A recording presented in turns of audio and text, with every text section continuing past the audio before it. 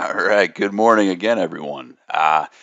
Today we're back. I want to show you the templating engine that we added to the REST output in HighByte. So you can take our default JSON output and you can change it into whatever you want, XML, you name it. And the way I'll demo that is I'm actually going to use InfluxDB to push data from HighByte to Influx. So let's jump right in. So I've got a free Influx account. You can sign up here. If you just Google, you'll find this. It's totally free, and the catch is you can create a single data bucket, which is kind of their database, with a retention policy of 30 days. So you're limited in how much data you can put in. But let me show you how we're going to communicate and push data to that. So the first thing, let's just create a data source. So we'll use OPC as usual. And I'm going to go quick because this is in other videos. Internal. We're just going to bring in a few tags. Data type examples, 16-bit. There we go. Let's just bring in some D words. Cool. So we got some data in. And what we want to do is we will create a simple model for this. So we're going to create we'll call it a press model. And we'll add a cycle count.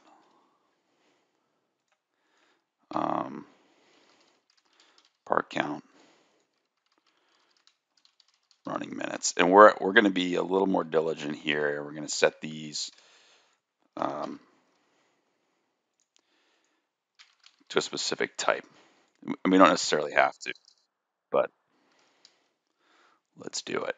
And then I'm going to go to actions, create an instance of that model. I'm going to call it press. I'm just going to call it press one. And then we're going to fill it in, right? So we're just going to grab some randomly generated data to fill in those those attributes. All right, cool. So now we got our model. What I always like to do is create a REST output to webhooks, so I can see that model. Just make sure everything is working. So create an out. And what we're really going to focus on is this piece down here. So I'm going to do is put this in. And it's there by default, and this will output HighByte's default JSON output. But if you delete it, it'll do the same thing. So I'm not going to use the template engine to start. And I'm going to go turn on the flow. And I'm just going to map that model instance to my REST output and turn it on. And what we should see is the model, right? Cycle count, part time. That's what we expect. So everything there is working. So now what we're going to do is I'm going to create another output. This time I'm going to call it Influx. Oops. Influx.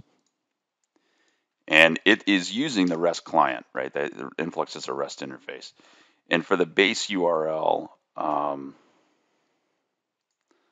me just jump over to make sure I get this right. So the base URL looks like this for me, and this is based on the host region, but you can see, it kind of matches this base URL here on the website. So that's my base URL. And this uses token-based authentication. So what you do is I'm going to create a header, right?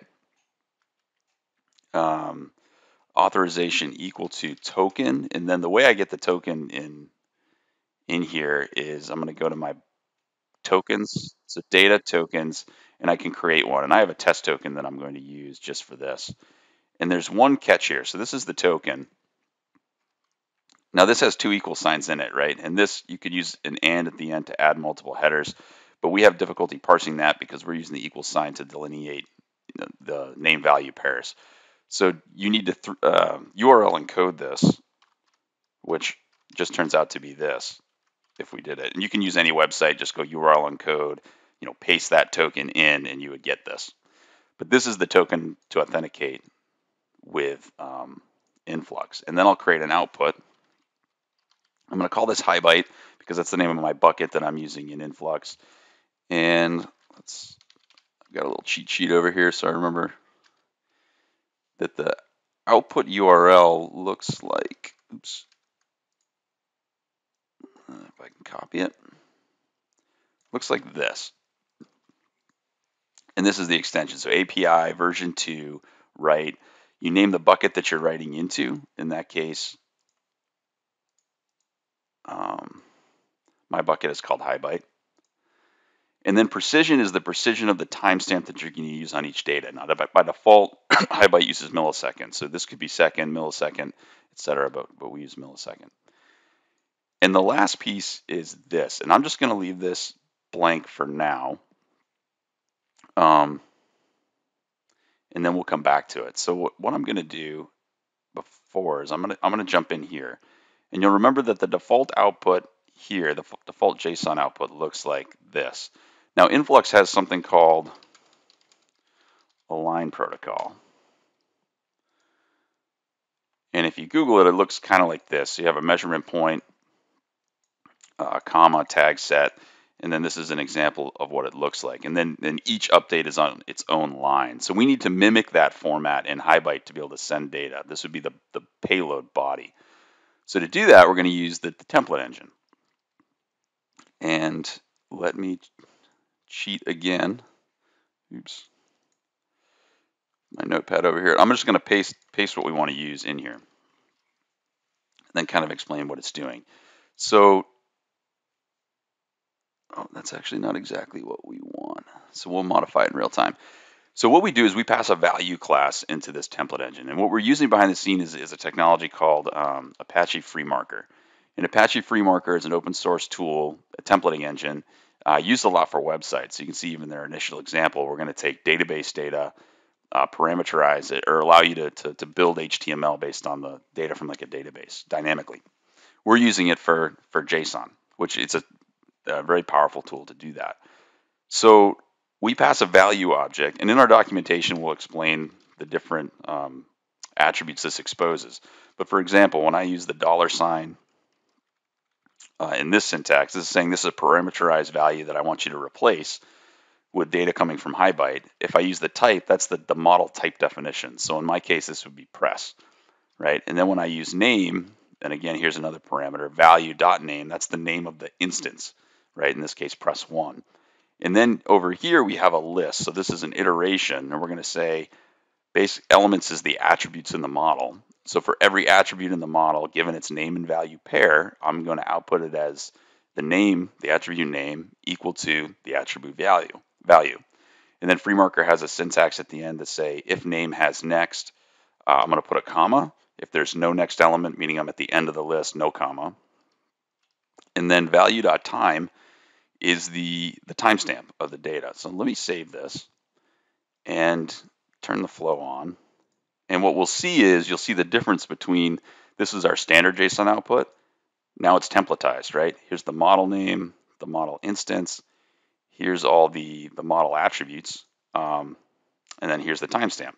And this syntax is pretty much what you see is what you get. So if I were to jump back in here to the output, if I wanted to, all your base does belong to us, and save that, that text would just verbatim be put in the output. You see, so you can decorate this. I could have a transform that transforms it into XML. I could rename attributes in the JSON field, leave stuff out. It's very flexible in terms of what you can do. And like I said, we'll publish the API, basically what accessors you have from the value class, which you can get access to, and then link to the documentation of Apache FreeMarker in terms of being able to do things like iterate arrays, all the logic you can do in there. That's an Apache FreeMarker language around that. And FreeMarker actually has really good documentation. It's probably the best I've ever seen, to be honest. So what we're going to do, now that we've seen that in the REST output, we're going to jump over to Influx. And we're going to paste that here. And I don't think this is actually quite right. So we might see an error, but we'll fix it if we do. So now I'll go to outputs and I'll select Influx and I'll drag that over. And now I'm going to output to both the REST output and the Influx output at the same time. So the REST output's still kicking, and I'm actually going to bring up the event log because I feel like, yeah, failed to. So it's saying bad request on the Influx flow. And I think the reason for that is my format isn't quite right. So if we jump into Influx, so if we look at the line protocol, I think we have an extra space. So that's model name, the name tag, and then space, the parameterized values. So I think if we look here, we have model name, the name tag, and then we're using comma, the parameterized value. So I'm pretty sure if we just do this and save that, those bad request errors will go away. Yeah, we're not seeing them anymore. So now if I jump, so I'm not getting any errors. So the absence of an error means success in a lot of cases. I'm going to jump over to the bucket, and I'm going to look for data. And it looks like it's here. So if I select the bucket, in my measurements, I have a press machine. Again, that's my model in HighByte, right? So the way I've set this up, my model is press. And then here are my attributes, cycle count, part count, running. So I select those. And then here's my instance name, right? So if I had press machine 2, 3, 4, they'd appear here. But I can select that. And then if I hit submit, past 5 minutes. Interesting. I'm not really seeing, the values are pretty large. I wonder. Oh, I think there's a big differential. Looks like the scale of the chart's a little messed up. There we go. If we select one, I think because these values are so different, if we try to show them on the same chart, maybe it's cycle count that's tripping it up. Yeah, they're just a few thousand off. But you can see, and this is, I mean, I am not an Influx expert by any means, but there's gauges and there's different ways to build dashboards around this data now that it's in. And what's really cool about Influx is it's super dynamic, right? Like it's right in schema, I think they call it. So if I go into HighByte as an example, and I create, let's just clone this instance, call it press 2.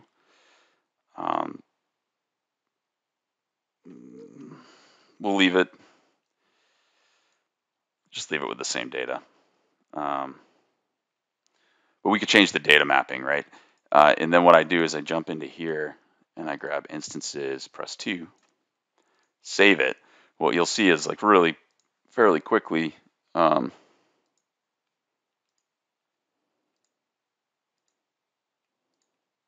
I did my job right, press 2 appears. And right now it has the same exact data, but you can see that I have a second instance available immediately. Even cooler, right? If I go in and I'm like, hey, I'm kind of in the initial stage messing around with my model. I want an error count or something, and I'm going to set that to 32.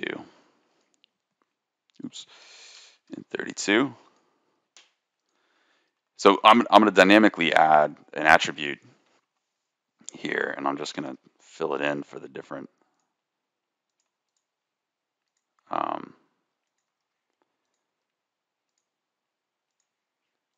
the two different. So you see here, and then, now I have my flow is still running, right? I've done nothing. I did all that on the fly, and with Influx, pretty quickly you'll see the error count comes in too, right? So it's a fairly dynamic schema in order to update stuff on the fly. But now I'm just showing off Influx. Influx is pretty cool, but the point of this is that we now have on the REST output the ability to templatize your output, which means that you could build, whatever you want here. And we'll publish the API documentation to do this, but you could build XML, you could modify the output JSON that we have, you could mimic other formats. It's a pretty powerful tool.